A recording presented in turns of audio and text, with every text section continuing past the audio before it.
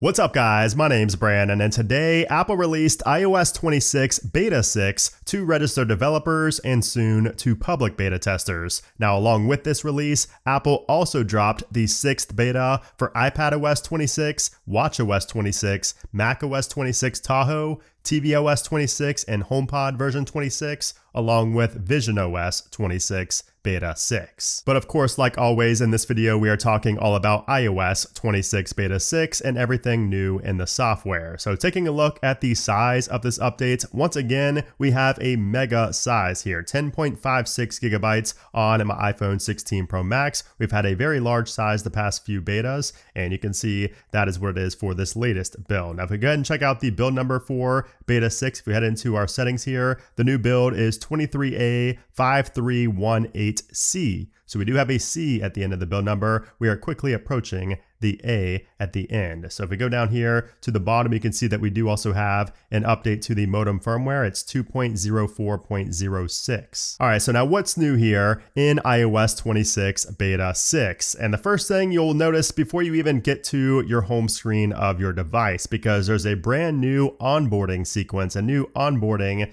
kind of display here of all the new features in iOS 26. And they've also added one for the liquid glass design. So you can see it shows all the new features, and this is the first time we've seen liquid glass as a screen, an onboarding screen at the very beginning. And this indicates that the UI framework for liquid glass is most likely complete, or at least near complete, for the initial 26.0 build. Now here's something big in this update. We now have 7 new ringtones in Beta 6. So we have multiple reflection variations, or remixes, if you will, of the reflection ringtone, which we've had, but there are now 6 different variations. And then we do also have one original ringtone down here called Little Bird. So I'm gonna let you guys hear a brief preview of these because Dreamer is one of my favorite ringtones I've heard from Apple, maybe ever. So let's go ahead and play a couple of these.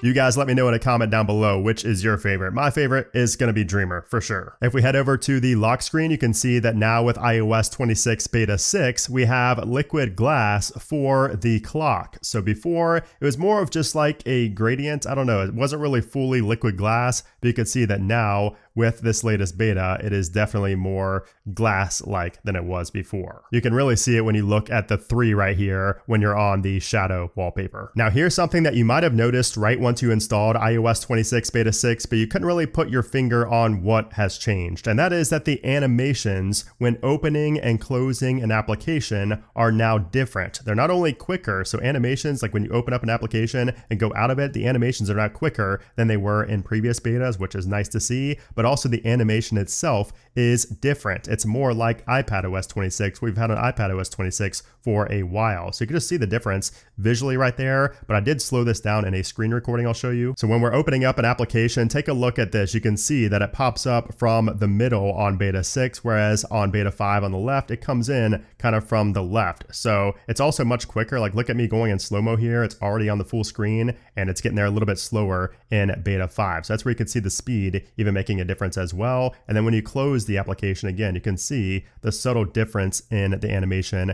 when going to close that application. And it also, goes back to the home screen quicker. You can see I'm still doing that animation on beta 5. So you can see the speed and the difference in animations right there, especially when it's slowed down. Again, you will notice this right away on beta 6, but it may be hard to kind of put into words and comprehend how it's different than beta 5. So hopefully that helped a little bit. And there's also a little bit more bounce in the settings application now as well. So with beta 5, we got, the more bouncy animations like in the control center and places like that. But now in the settings application, it's a little bit more prominent. It was a little bit more subtle in beta 5. Now it's more prominent. The screen moves, it jiggles a little bit more than it did in beta 5 in settings. Beta 6 also enhances liquid glass even more. So you can see beta 5 on the left, beta 6 on the right. So at first glance, it looks like it's more frosted than before, but take a look at the background. There's more dispersion now. There's more of those colorful reflections that we're used to seeing like from the keynote. So especially when you go over, you can kind of see that it is a little bit enhanced. You can see more colors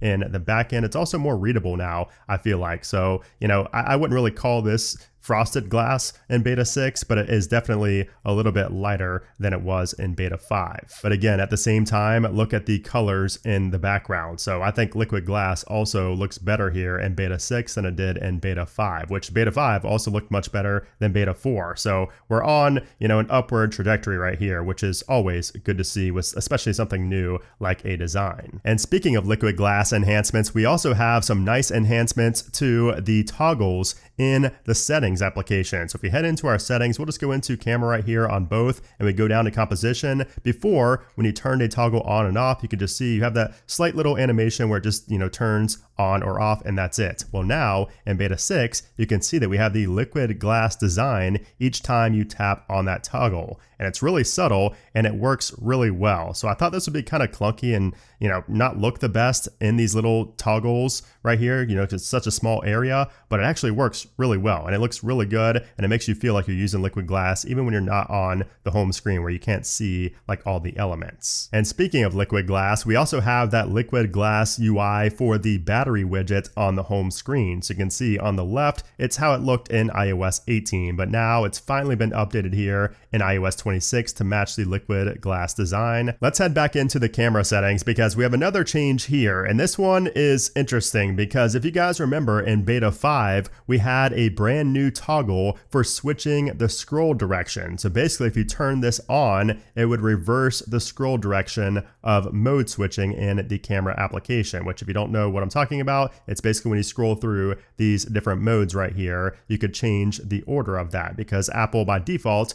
changed it from what it always was. So they gave us the opportunity to change it back to the classic style with this new toggle. However, with this latest beta, with beta 6, it has been removed and now the camera switching is back to how it's always been all along since iOS 18 and all the other versions. So if you were somebody who complained about that toggle being added, it is gone, which by the way should not be too surprising if you watched my Apple Weekly episode on Saturday, because I mentioned in that video that this very well could just be a beta toggle and it will not be in the final release. And now we're seeing it get removed, meaning that it probably will not end up in the final build. So with beta 5, we got multiple new splash screens, and now with beta 6, we have an additional splash screen for the Photos application. So it shows updated navigation, more customization for collections, and explore spatial scenes. So all those features have been available. This is just a new splash screen showing us what's new. If we head into our phone settings, we have a couple of changes here. So mainly just word changes. So you can see that now instead of detect call waiting, it now says hold assist detection. So it's more clear what that toggle actually does now. I never liked how it said that before. So now it's more clear that that's how you turn on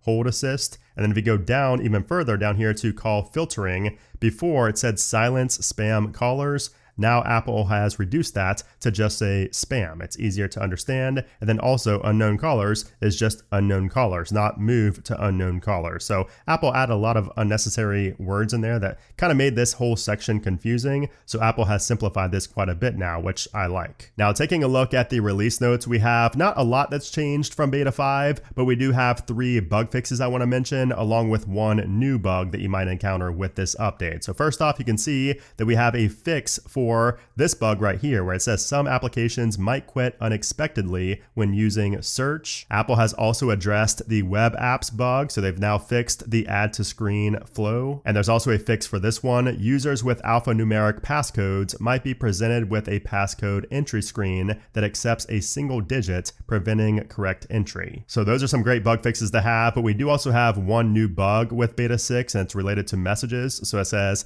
messages fail to translate when only the recipient has translation enabled. And there is a workaround where both participants must enable translation. Now let's go ahead and talk about the performance and the battery life with beta 6. And I have to say that beta 6, and I hate saying this back to back because you really never see major performance improvements going from one beta to another, especially on a 0.0 release.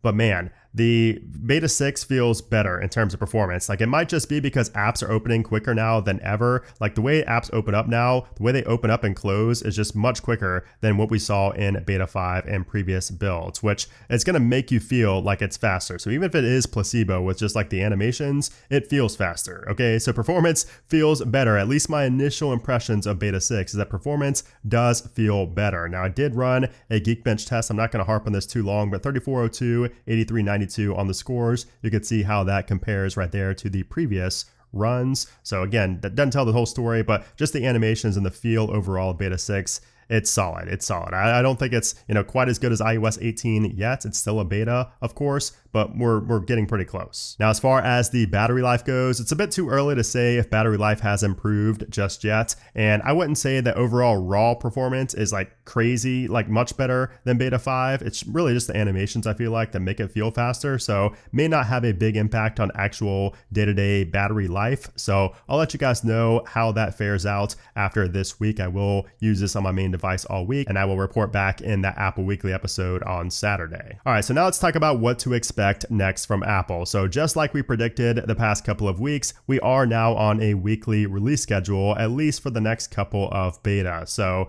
with that in mind, I would expect to see iOS 26 beta 7 next week on the week of August 18th, and then we should see beta 8 on the final week of August. Now, after we see beta 8, we could very well go 2 weeks until we see the RC. So that's typically what Apple does. So if we do have an Apple event on the week of September 8th, that's when I would expect to see the RC. So that'd give us about a 2-week gap between beta 8 and the RC. And if we do see the event on the week of September 8th, that means that we should see the final official release most likely on September 15th. But of course, those dates are just simply predictions. We do not have official confirmation from Apple just yet, but we should be getting that pretty soon. Apple does announce that ahead of time. So that is iOS 26 beta 6. I think the main story, the main takeaway from this beta is that not only do we have faster animations now with every application, they open and close faster than they have before. We do also have a change to Liquid Glass. Liquid Glass has a nice improvement with this update. And we also have a bunch of new ringtones, which are awesome. So overall, a pretty solid update for a 6th beta. You don't really expect a ton of changes by beta 6, but we are still getting some heavy hitter updates here in beta 6. So I would expect the new features, especially, and changes to kind of slow down